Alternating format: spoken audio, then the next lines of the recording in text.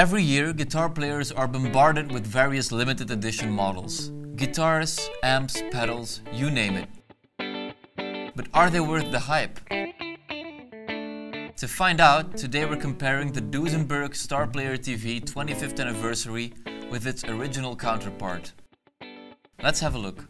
Hi guys, welcome to Tone Zone. In 1995, Duesenberg introduced the world to the original Starplayer TV. The guitar has grown to become quite an icon through the years and has been used by many famous artists such as Mike Campbell, Johnny Depp, John Mayer, Joe Walsh and many more. Thanks to its success, Duesenberg has changed very little to this winning formula over the years. That is, until the 25th anniversary model. I myself have been a proud owner of this very Duesenberg Starplayer TV for many years now, so I'm eager to find out what they have changed. So here we have the new 25th anniversary model. What has changed? Well, first of all, there has been a massive upgrade to the pickups. These are the brand new Duesenberg Split King dual coil pickups. Whereas most brands these days offer humbucking pickups which you can split into single coils, which usually sound a bit thin, Duesenberg has created something new altogether. What Duesenberg did with the Split King is create a true single coil pickup with, by the flick of this switch, or this one, you can add a different type of coil which makes it sound like a humbucker. It's a very ingenious system and it sounds great on both settings. Before we head into the tone demo, I do want to mention that if you really like the anniversary models, they are still available until June of this year, and the upcharge is not that much over the standard Starplayers. So let's see how this new Starplayer compares to the old one we all know and love.